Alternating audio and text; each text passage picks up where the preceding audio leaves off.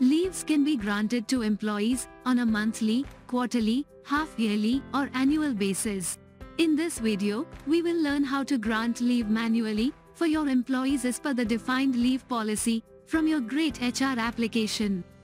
This option can also be used if you would like to grant leaves for your employees on a prorated basis, such as the date of joining, confirmation date, also based on months in service. So let's learn how the leave grant feature works on greytHR. From your admin portal, in the search actions search box, enter grant leave.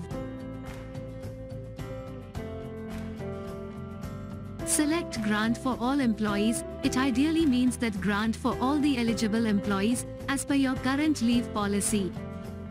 Select the periodicity as monthly. Periodicity is nothing but the leave granting frequency. This can be monthly, quarterly, half-yearly and annually. Select the period as April 2023, then select the leave scheme. If you have multiple leave schemes in your organization, you need to do the same procedure by selecting the other leave schemes as well. Now, you can see the leave types listed in the below table.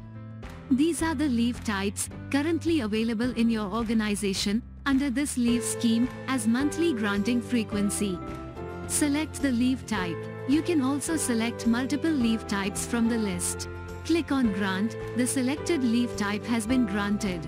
Now, on this page, you can see the batch created. From the list, you can manually select and delete the grant for an employee. Now, to grant leave for the new employees, click Grant Leave, then select Grant for newly joined employee option. As mentioned earlier, this option can also be used if you would like to grant leave for employees on a prorated basis based on the date of joining, confirmation date, also based on months in service. For example, if the employees are eligible to get 1 day of casual leave per month and you have already granted the leave for the period maybe on the 1st of the month for all your employees, now any employees who have joined after the date will not be granted leaves for the month even though they are eligible based on the prorated basis. So, to grant leave to those employees in the same month based on a prorated basis, you should always choose the option Grant for newly joined employees and follow the same procedure to grant leave. The same concept will work to grant leave for the employees who are newly confirmed, also based on the months in service.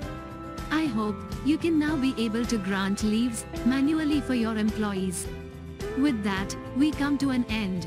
Please like and subscribe to this channel for updates about our upcoming videos.